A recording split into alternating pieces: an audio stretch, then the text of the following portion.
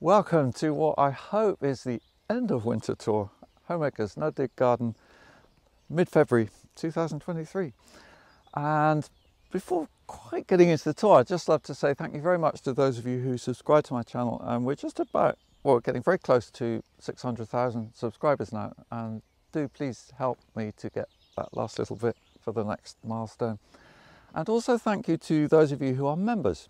And you can join on the button which is on the screen. It's a £5 fee a month, and that we like to use to help community, school, garden projects with resources they might not be able to afford. So it's a really nice getting into a loop of money going around and helping with no dig in community gardens. We've recently also paid for a polytunnel at a school near Colchester in Essex and got a beautiful thank you card from them, and it sounds like they're having really good fun with that. So before we start the garden, I want to show you Woodchip, because there's a lot of questions about Woodchip and it's such a variable product. And I've got two examples here to illustrate that. Both were delivered recently by different tree surgeons. And this guy clearly has a big chipper and it looks like he's chipping big pieces of wood.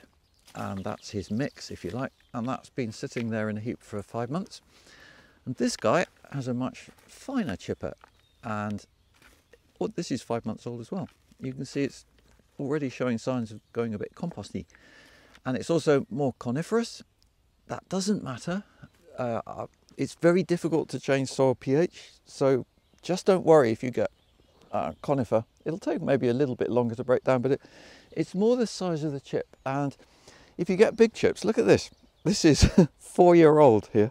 4-year-old wood chip that we've been sieving. So Adam has been here throwing the wood chips from the big stuff at this sieve, 4-year-old chips, and that's what comes out the front of the chipper, the big stuff. And look what comes out in the middle. So this is what goes through the sieve. So this is 4-year-old big chips now sieved, and you can see it's still woody. You know, there's still a lot of wood in here, like you can see there. That's all gone through the sieve, but there's also a lot of really nice composty stuff.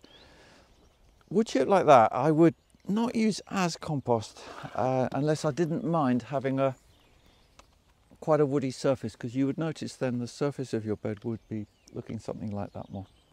So it's just something to bear in mind, but it's potentially a source of great fertility when you get this lovely fine black stuff.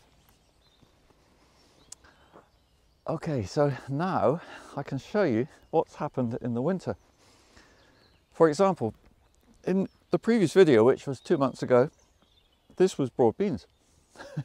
I haven't touched it in all that time, but it wasn't broad beans to make harvest this spring. I deliberately sown them early to get bigger plants that would add a bit of nitrogen maybe, and also add organic matter to the soil.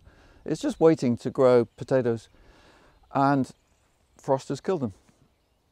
So there you go. But if you look here, in contrast, you can see broad beans are hardy plants. They do better if they're not sown too early before winter, or even in winter can work. These were sown in December, and we transplanted them here as quite small plants 1 month ago, in the middle of January, just before we had some really cold weather. Well, cold for us, like -7 centigrade, 19 Fahrenheit, quite a few nights of that and cold days, and those plants have survived. And if you notice how the fleece is sitting right on top of them, so you can do this with your spring plantings. You don't have to support the fleece. That holds the warmth closer to ground level where the plants are.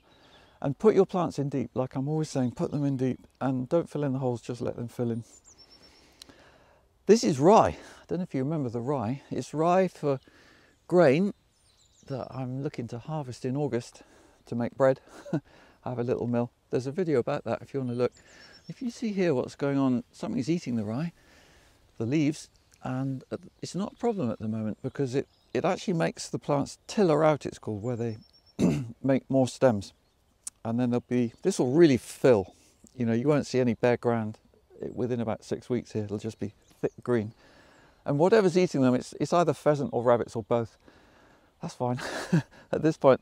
And even already the rye is able to grow faster than they can eat it. This was a patch of mustard, which was beautiful. Even in early December, it was thick green. It was all out here. This is a great way to grow a green manure or cover crop if you're no dig, because, well, you don't need to dig it in. The frost kills it, and this is all that's left. You know, this was a huge amount of plants, and that's just the stems of the mustard now sitting on top.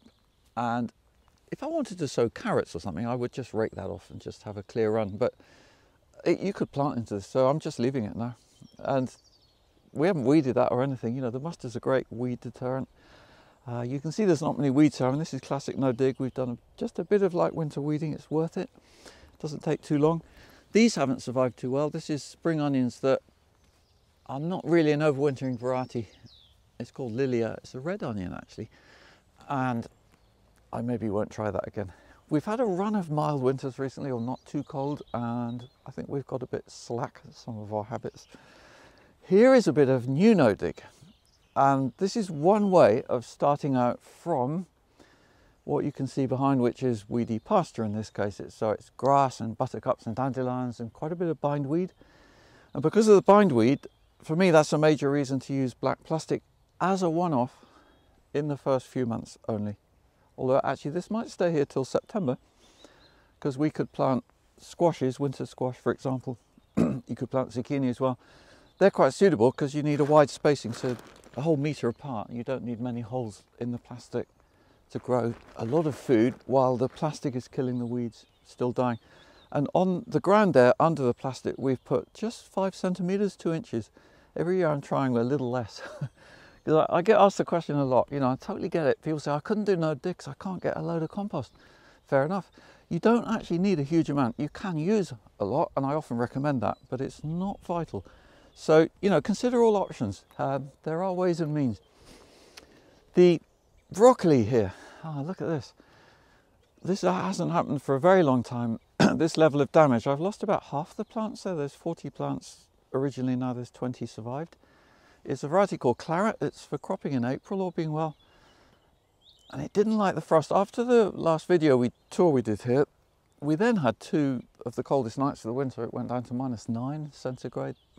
16 Fahrenheit roughly. However, I've grown broccoli before which has stood temperatures lower than that, and what I'm noticing this winter, there's more damage than there should be, I feel. You know, I don't quite know what's going on, but it just feels a bit like things haven't gone quite to plan according to the temperature we had. Here I'm showing you no dig.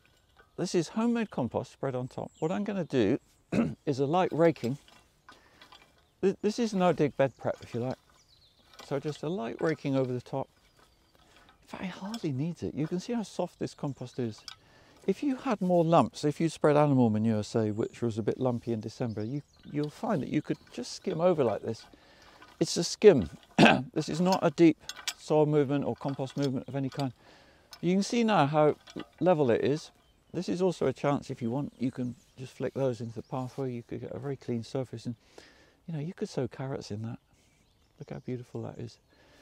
So that's one starting point for getting a bed ready and then getting some seeds in. We're doing mostly transplants, so we just dib a hole. You've got those 2 options.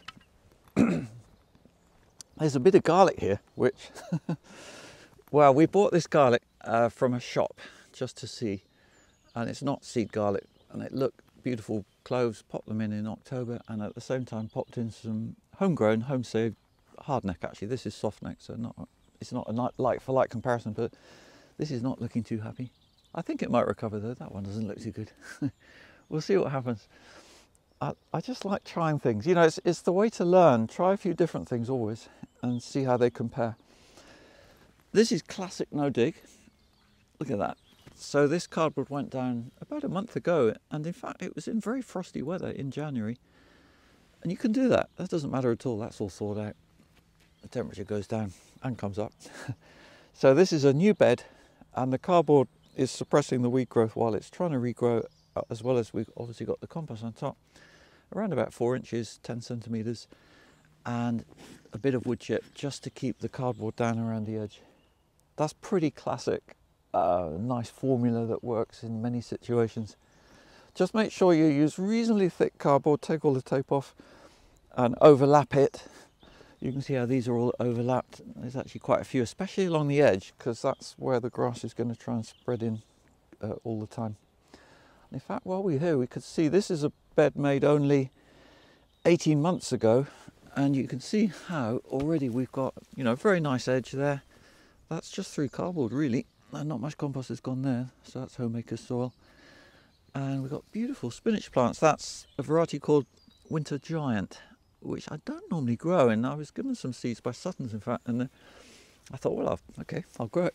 And I'm really glad I did, because just for once it's really had a winter to show off what it can do. And that's Winter Giant, and that's a variety called F1 Rubino, which hasn't been so good over winter, but it's still nice spinach. And that one is Winter Green Spring Cabbage for early greens, which is, of all the cabbages I've grown, has actually done the best this winter in these extreme conditions. Well, extreme for us. And in the shed, you can see, we're not going to spend long in here. I just want to show you a couple of things though. Like, look at these. And that, really firm. You know, that's a great way to store beetroot. If you can grow them nice and big. Big roots are still good, they're not woody. And they store really well because there's much higher proportion of middle surface area. It's sprouting a bit, that's normal. It's a living organism. Same thing going on here with carrots, for example. So there's the sprout of carrot. I've actually set aside some of these, some of the nicest ones that I'm going to plant. I'm actually going to make a hole to get them in the ground to grow for seed. So these, and we've also set aside some beetroots. You can 8 or 10 of each, plant them out quite close in a new bed somewhere, and you get flower stems and then seeds. And here we have a bit of worm compost. So the wormery that I set going last year, I'll make a video about this later in the year, but that's what it has produced, and we've got quite a few sackfuls and for use in potting and containers. There are so many ways to make compost, and it's not like you need tons of compost for no dig, but if you can get really nice quality compost, whether you're no dig or not, actually, you'll just get crops that are more beautiful and easy and worthwhile and fewer weeds. And even these poor things, they're being really, well, they've been stripped by the pigeons, but because they pretty much finished cropping out, if you look at these stems, you can see how many Brussels sprouts we've had. Huge harvest, been really worthwhile. And we're still getting some. You know, those actually are really nice to eat. And they're pretty clean too, there's not much trimming. I know they're not very big, but there's still quite a lot that are very easy to gather now, thanks to the pigeons clearing the way. Whereas here, we've had not good winter survival. And this is something that, for me, is normally a banker in the winter. Look at this. Just look at this. That's a Swede. This is blowing me away. What's going on here? You know, that's not normal. I've never in my life seen a Swede do that with the temperatures we've had. So this is disappointing. Whereas the lamb's lettuce in between, you know, you can see the soil's okay. They're growing all right. And here with the spinach, this is like a catalogue of disasters here. Don't want to depress you too much, but we've had some virus problem. And I'm not sure where that's come from, but that's pretty much, you can see all that yellow, it's not looking good, and how many plants have gone basically. So I'm starting again, new seed, and we've got one bed of spinach actually that's still okay. The spring onions have mostly survived down there, but they are looking bedraggled. I'm pointing out these things and how things are not looking great at the moment to encourage you, because I think sometimes people worry. I mean, I worry too. You know, it's like, it doesn't look good at this time, but the spinach is going to grow again, some of it, but it's more the spring onions. They'll be good. You know, we'll come back and look at them in a couple of tours time maybe. You'll see the difference. You can see there's a lot of beds here ready. Classic no dig. We put a bit of compost on, 2 to 3 centimetres, about an inch on the beds, and same depth of reasonably well rotted woodchip on the path. So there you go, that's the previous path level. So in these pathways there's no cardboard or membrane, nothing underneath, it's just old woodchip. But actually, if we just look at this path, look how soft this soil is underneath the woodchip. This is ground that we're walking on all the time, and the soil is good basically. There's nice soil there. It doesn't grow weeds much, we do a bit of hand weeding. But basically what it means is, and having no wooden sides, the plants can root into the path soil through the season, and we're getting value from the paths. These are cabbages that haven't survived the winter very well. This again has really surprised me. That's a variety called Durham Elf. So I've been learning a few lessons this winter, and garlic is performing well as usual at this time of year. And this is where we also did the over sowing of mustard. So we sowed mustard at the same time as planting garlic around the middle of October last year. And you couldn't see the garlic. It was like November, December, where's the garlic? The mustard was up here, and then you get a hard frost and it goes whomp, and turns into that. I haven't touched this bed since October. You know, the mustard was there, now it's died, now we can see the garlic. What I'm hoping is that the extra life maybe in the soil, the microbiology will give extra health to the garlic, and then it won't get so much rust, because we're getting so much rust, it's really becoming quite a problem. Compost making. Lovely things happening here, even in the middle of February. We've had a bonus though, because what we realised was I got some of the old meadow up there, which is still stalky from last year, and flower and weed stems. It's been difficult for my little mower to cut, but on a frosty morning, Adam and I were looking at it and thought, right, this could be mown. And so he got going with his mower, and that's what all of this is. It's just the top of the meadow, and you see the steam there. It's actually warm. It's hotter than a hot bath, even at this time of year in February, and a little bit dry. That's interesting too. It looks to me like this needs a bit of water. So we're putting on cardboard and paper dry, and that one is still dry. That's partly because wood chips are always drier than you think, and they seem to dry out a bit even when they're in a heap. So this is moist, but I could do with a bit more water. Not much. We won't do that a lot. It's more as we come into spring, the leaves going on will be green and fresh, so that won't be an issue anymore. In fact, I will just mention here, since we're passing it, this is the most mature compost of the whole run. So we've got successive bays coming down, and this is what we're using at the moment. So that is my imperfect compost. You can see the bits of wood in there, occasional lumps. All of that goes on the beds exactly as you see it, without any sieving or anything. The sieving I mentioned before was just for wood chip that we've got huge pieces in, but the bits of wood I'm seeing here are not a problem, and they're soft. They're starting to decay, so that is all good, and that will make nice fungal populations on and near the surface of the beds. Look at this. 4 cauliflowers. Last time we were here, this bed was full of healthy cauliflower plants. The idea of these is that they crop in April. We'll get a very few. It's a marginal one, more than I realised actually. I think cauliflowers are not so hardy. Still worth trying, because it wasn't much work to do that. You know, with no dig, you put things in the ground. Once you've got your beds clean like this, like that garlic in the ground, there's not much else to do before harvest really. Just a bit of weeding. It doesn't take very long. So this is where it all begins, and you can see we've been doing some propagating already. Like these radish were sown on the 13th of February, now it's the 17th, that's 4 days. They've been in the conservatory. So I start all my seeds for the germination phase, this bit, under cover in the house, because it's warmer at night than in here. And I've just brought them out just half an hour ago, so that's why they're looking yellow. They've been in the conservatory. If they stay there much longer, they would start to draw upwards and get leggy plants. So that's why as soon as you see them get to this sort of level, they need to be in full light. However you do that, whether it's outside or with grow lights. And germinating spinach, same story, onions. You see quite a few things. I've been doing some early sowing before my normal recommended time, because we've been trying out seeds. This is home saved onion seed, I just wanted to check. Very happy with that. That's multi-sown. You can find out more about multi-sown on various videos. I put up a page on my website, and we're going to make a video about that as well. So these multi-sown onions go in as clumps, and you get 4 or 5 onions growing all together. And you might have noticed there's some tomatoes here. What are they doing at this time of year? These are shoots I overwinter. So it's a variety we put up a short about this last August. Actually, it was really popular, and people are intrigued by this idea. So you take a sucker or side shoot, and in this case in October, you just put it in compost. I did this one just a month ago in January, and then I've had it in the house. This is just compost, no rooting powder or anything like that. It's just a sucker side shoot of tomato in compost. You get a new plant. So you could even make new plants from these ones now. There's one.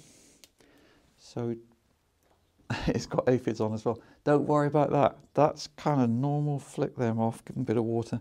At this time of year, you see a lot of aphids, plants just grow through them until the ladybirds arrive or whatever. You could put that in a bit of compost like that. Just bury it in compost basically, and that will give you another plant. So those are ideas. The reason I'm doing this is because this is a F1 variety, so it doesn't grow true from seed, and therefore you can't keep the, well, you can keep the seeds, but they won't grow true. So, but the sucker, you're making a clone if you like, and that does grow true, and you get a new plant. And you can see we're doing intensive salad cropping in here. We've done about 7 picks off these plants already. Huge amounts of leaves have come out of here, and there's loads more to come. And there's been no compost or anything put on this soil since last May. I'm not using feeds or fertilizers, it's just compost and no dig soil microbes. This is something I just wanted to mention, it's a bit different. Wild rocket. So wild rocket is not the same as salad rocket. Wild rocket crops much better in the spring when salad rocket is trying to go to flower. Like from now, salad rocket's making flower stems. This one isn't, making lots of leaves until June, pretty much. And these seeds were sown in September in my little module trays, and then pricked out, and then potted on into these in December. So these have been sitting here all through the winter in the cold, unheated greenhouse. But we put fleece over if it's really frosty, that does help. And this space is where I'm going to make a hotbed. So we'll see that on the next tour. And this is basically making a hotbed is like a compost heap, but it's fresh horse manure, so that's horse poo and straw here, and that will make like a heat source for helping to germinate and grow seedlings. And there's 2 more things I want to show you. One is the small garden, which leads into planning. So the space, you have your space. There we have 25 square meters, 3 beds of roughly 4 meters long each. What are we going to grow there? Well, already there's some things growing, so that any plan has to allow for that. And I actually shared this just now on social media, and I was intrigued by the comments, and pleased actually, because it's, you know, I love the things that people say. Like someone said, "Oh, you've got doctors writing." Yeah, that's true. And then they said, "Oh, this is so nice," and it's not a spreadsheet. You know, it's just a rough plan, and that's all you need. But it's getting ideas, and this could change still. But for example, over there we got this matches, so we got spinach, and that's the spinach there, and I'm thinking that will go on until about May, then I could plant cucumbers, even early June. So you're looking for things to follow which will time correctly. I'm not worrying about rotation. There's an empty space over there, could be carrots. Empty space over here could be calabrese, that's early green broccoli. There we got Swedes already, rutabagas, and they could be followed by, for example, tall peas. They'll soon be gone, the peas will go in. Then the tall peas could be followed by chicory, like to make radicchio hearts in the autumn. So I'm just thinking at this, none of this is written in stone, but it's getting down these first ideas. Planning can seem daunting, I reckon. Well, even I find that now, especially when you look at the beginning, it has so much space and so many possibilities. But write some down, just write some ideas down, and gradually things will start to take shape. And even then through the early spring, you're making your first plantings, could be lettuce and onions, spring onions, radish, for example. What, they start to fill up the space a bit, and then you see it becomes clearer. You've got a bit more of a framework then. So often the really hard bit is those first decisions, where to put the first plantings. These bottom doors I keep in all the time, and they keep out the rabbits and the dogs and the cats, and it means that I don't actually need to shut the doors at all. These main doors stay open all winter. I haven't shut them once this winter, even in that really cold weather. But what we have done over these plants in the really cold weather is put fleece over. And we actually trialed using hoops for the fleece or not. On the side beds, they were just, fleece was right on them, and it was fine in all ways. And look at these plants. These have been in the ground here since October. They've been through all that frost. It gets really cold in here.